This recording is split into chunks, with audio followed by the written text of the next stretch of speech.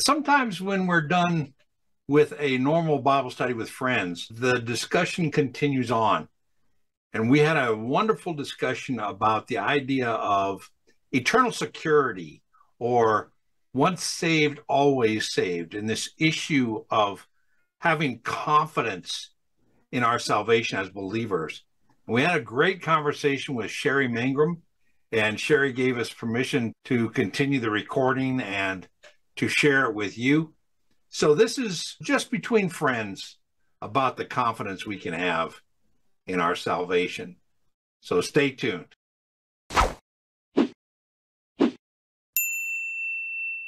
So you stand on the statement of once saved, always saved? Yeah. Okay. And the reason is that our salvation isn't based upon what we do. It's based upon God's plan for us. And all we do when we accept Christ is just say, that's for me. If a man leaves the bar, goes down to the church, comes up, confesses, leaves the church, goes back to the bar, and just lives his life like he has been, doesn't change at all, you believe that he's sealed? Yes, but the gospel is Savior and Lord. And if he goes through the motions and even prays, but he's not interested in living for the Lord, so there's no fruit. There's no, remember the verse that says that you will know them by their fruit. So if there's no fruit in their life at all, they don't do anything. Now, one of two things is happening. And we are not to judge that person. All we can judge is what he's done. Now, but let's say he became a Christian. He really, by faith, asked Christ into his life. He becomes a child of God. If he now slips back into his old ways, what is God going to do with his child? He's going to reprimand him. He's going to discipline him. Remember, God disciplines those he loves. That person all of a sudden is going to have God in his life crunching him to his knees. Heard people actually say that this Christian life is hard. I didn't have any of these difficulties when I wasn't a Christian. Being a Christian is a lot harder than not being a Christian. And that's because God is in your life and disciplining you to grow you to be a solid believer. So if they left the bar, they went out, they went to a church, they heard a message, and they repented, accepted Christ, and really meant it, okay? And even didn't follow the Lord yet, but just accepted Christ and really meant it, God, the Holy Spirit, is going to come into them, and he is going to work on them to discipline them, to get them into a right relationship. But I believe they're saved. And the reason for that is, for example, the robber on the cross. Yeah. He accepted Christ, and we don't know how he changed in his living. His life didn't change by any actions we can look at. But where was he going to be that night? Jesus said, tonight you're going to be with me in paradise. So it wasn't how his life changed, it was the decision. Okay. Let's say I don't go to church, I don't read my Bible, I don't do anything, but I really made a decision. Well, that's between you and God. But you're going to have to stand before God. Remember the guy in 1 Corinthians that he lived a life of unrighteousness, and yet he was saved, but by fire, and all he had to offer back to the Lord was ashes, because everything he did was worthless. He had no riches, he had no crowns to give back to the Lord. But it says clearly, he was saved, but by fire. So from my perspective, I can't say once you're saved, you're always saved, because I can't tell if you're saved except by your works. Now, even there, your works you could be faking it. So I don't know. I can assume that you're a Christian because of your fruit and say, as a believer, that's great. I'm a believer and I know I'm saved, because once I'm saved, I'm always saved. And all these verses about being saved and all that. So the purpose is not to judge if you are saved. The purpose is to judge if I am saved. Okay. You have to judge if you're saved. Okay. The only way I can do that is to give you the gospel message and the gospel truth and the doctrine that says, if you're saved, if you have accepted Christ as your Savior and Lord, you are eternally saved. I believe that absolutely. Okay. But I can't say in an instant, oh, that guy was saved and he lost it. If he lost it, 1 John says that if somebody was with us and is no longer with us, he was never with us in the first place. If I've asked myself the question, did you really accept Christ as your Savior and Lord? Have you turned your life over to Christ? Then no matter what happens and no matter what mistakes I make and screw up and sins I commit, I am saved and I'll be eternally saved. I can't lose that salvation. Now, I can't say for anybody else, because I can't see in your heart whether you really made a decision. All I can say is doctrine says if you made a decision, a heartfelt decision, then you're saved and you're saved eternally. Gotcha.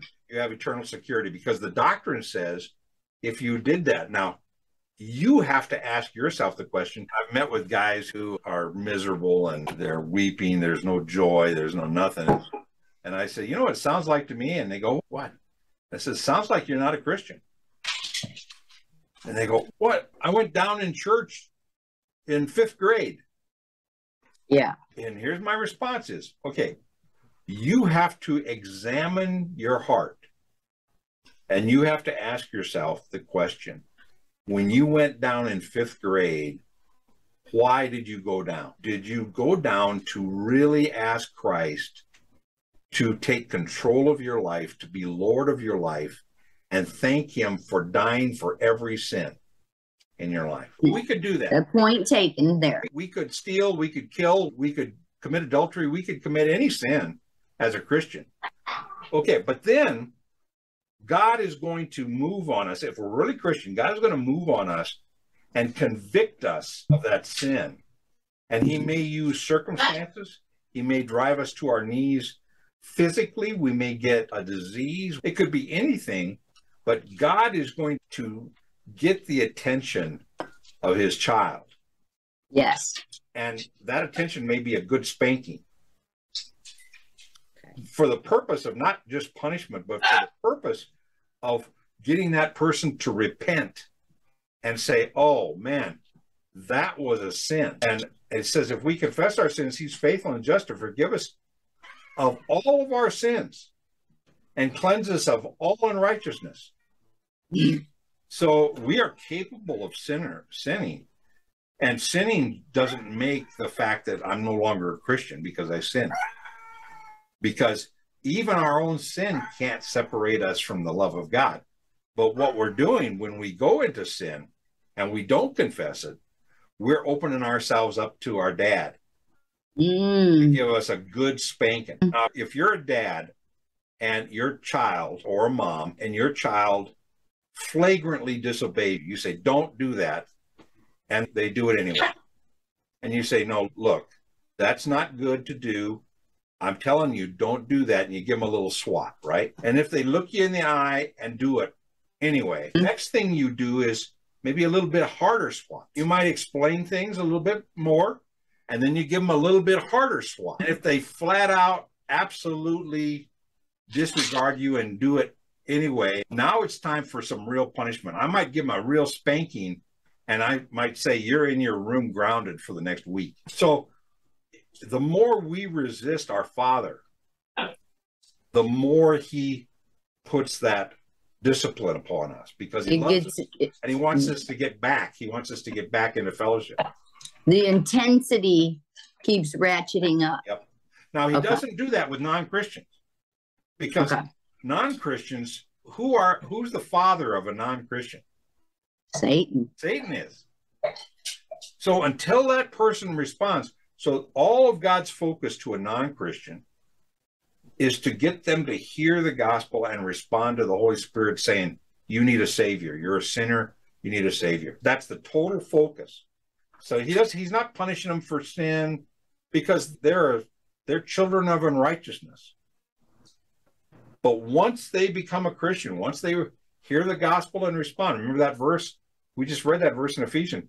You hear the gospel and accepted Christ. Now you're a child.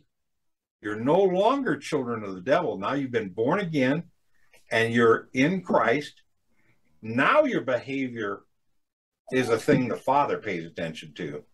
Hello? Day to day. Hi. Does that make sense? Yes, perfect. Now, so the trouble we have when we're talking about eternal security is we look at other people. And we look at people who go to church that don't have a relationship with Jesus. Yeah. There are people who worship but don't have a relationship with Jesus. There are people that do good works that don't have a relationship with Jesus. We have to be careful not to look at them and try to decide if they're Christians or not. Yeah, that's not for me. Yeah. I got enough to worry about with my own self. Right. And for me to say, okay, I became a Christian. I know I became a Christian because I accepted Christ as my Savior. I turned my life over to Him as Lord and said, help me grow. I'm a Christian. Now, did I blow it just now? Yeah, I did. So what am I supposed to do? The scripture says, good doctrine says, I need to confess. And the word confess just means agree with. Yeah. So I need to say, hey, Father, that was a sin that I just did. Yes. Now, you got to help me resist that. 1 Corinthians 10:13. That you're going to make a way of escape every time Satan tries to get me to do that again. So now I have to access that way of escape you give me. Now, I did it again. Now, does that mean I'm not a Christian? No. It means the Father still has some work to do. And that work could be a good spanking. Eternal security is once you've accepted Christ as your Savior and you're born again, you're born, you're adopted, and you're married into the family of God. You can't be unborn and you can't be unadopted because that's up to God. And technically, you can't divorce God. So He wants to give us an example of the fact that once you're a Christian, you're in the family. Cool. You have a guarantee and the Holy Spirit is in you as a pledge. Now, if you decide to go off and live a sinful life, boy, just be ready because God is going to make your life a misery to try to drive you to your knees, to get you to repent, not salvation-wise, but repent to my actions. Yeah. So it's really for self-examination and self-assurance that once you're saved, you're always saved. That's for you to understand you are spiritually secure. And once you're a Christian, you're always a Christian, no matter what trials come at you, no matter what Satan says. So I look at eternal security as an assurance to my heart that I can have a confidence that no matter what I've done, no matter what I've screwed up, I don't lose my salvation. Right. Now, are there people who come to church and pretend to be Christian and then later go, I'm out of here? Of course there are. And you say, oh, they lost their salvation. No, because there are so many verses that say once you're saved, you're always saved. So I can't look into their heart. If they left, 1 John says, if they left, they were never really of us. And I don't have a way of judging their heart, but I have a way of judging my heart. Yes. See, so eternal security is really an issue of self-examination and self-confidence. Now, when you teach it as doctrine, you don't want to say you have eternal security because you don't know if that person is really a Christian or not. What you need to do is say, doctrine says, if you're a believer, you have eternal security. Yeah. Once you're a Christian, so now it's up to you. Are you really a Christian? Have you accepted Christ as Savior and Lord? That's the rest of it. In fact, that's what we were talking about last night, of how the gospel has gotten us through cancer is, well, part of the gospel is Christ died for our sins and rose to give us the promise of eternal life. But the rest of the gospel, we had to learn in this idea of trusting him as Lord of our life and not getting up in the morning and telling him what you're going to do that day, but getting up in the morning and say, your boss, what do you want me to do? That's lordship. And that's really accepting Christ. If somebody came to me and said, I accepted Christ, I don't want Jesus telling me what to do. Now, I'm going to assume from that attitude that he needs the lordship of Christ in his life, or he's not really a Christian. Because what makes you a Christian is not walking down and saying, Jesus is Lord. In fact, in Matthew, Jesus said, many people call me Lord, but they don't obey the Father's commandment. Yeah. So they're not believers. So it's this idea of a person accepting Christ and accepting him as Lord. All I can say is, did I accept Christ as my Savior and my Lord? Yes. Now, when I first accepted Christ, I didn't accept him as Savior and Lord because I didn't understand what lordship was all about. So I think that salvation is really a two-step thing. It's not just praying a prayer and saying, okay, we're done. It's not praying a prayer and getting baptized. It's praying a prayer and making the decision to have Jesus be Lord of your life. Deciding to grow in to That's right. what he's offering you. Because if you look at the way Jesus calls his guys, it's not believe in me. It's follow me. Okay? So he basically says, I died for your sins. Okay. But are you going to follow me? Are you going to take up your cross and follow me? Are you going to obey me as Lord of your life? That is the component that finishes out. You come to a conclusion that you're a sinner and you need a Savior. Great. And you pray that genuinely. Great. But Jesus said, you're not a disciple unless you obey me. And so there's a mystery there of two parts of being a full Christian. I don't know. And if you accept Christ as Savior, but you do not want to accept him as Lord. And I think one of the first things he does to a new believer when he says, I've accepted Christ as Savior, I think God immediately starts to work on, yeah, but am I Lord in your life? And let's ask some questions. Did you accept Christ as your Savior? Yes, I did. You know that he died for your sins? Yes, I did. And he rose from the dead, so he has a promise of eternal life for you. Yes, I know that. Okay.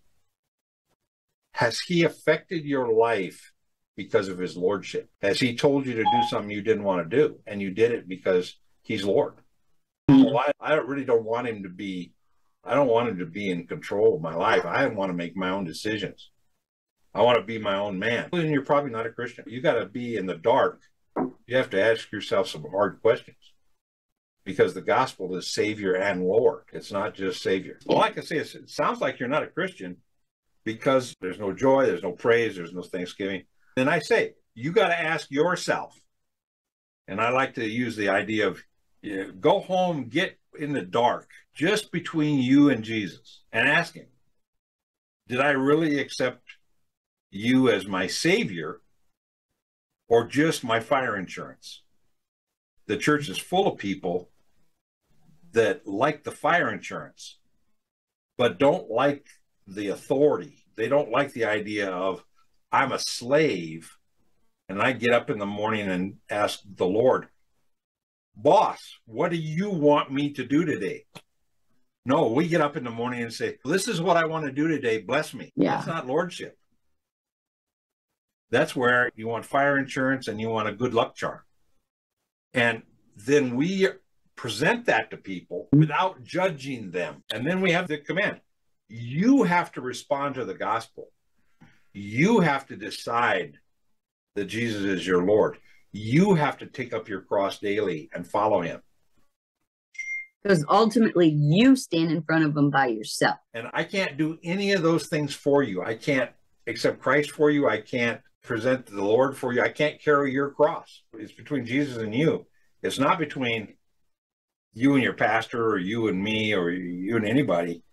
It's you got to get in the dark and say, have I accepted the offering for me? I can't accept it for my son or my daughter or my husband or whatever. All I can do is pray that the Holy Spirit would bring them to a knowledge of the Lord personally. I can't accept for them. So from a teaching aspect, we can just say the doctrine of salvation, and if you go to my video under systematic theology, the doctrine of salvation, I talk about eternal security.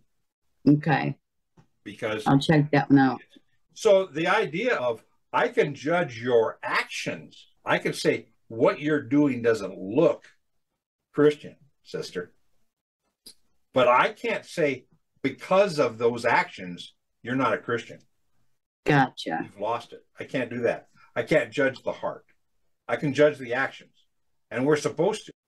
But if I see somebody who comes to church, but he's living a debauched life, and there are people that are doing that, then I go and say, hey, let's look at the doctrine of salvation.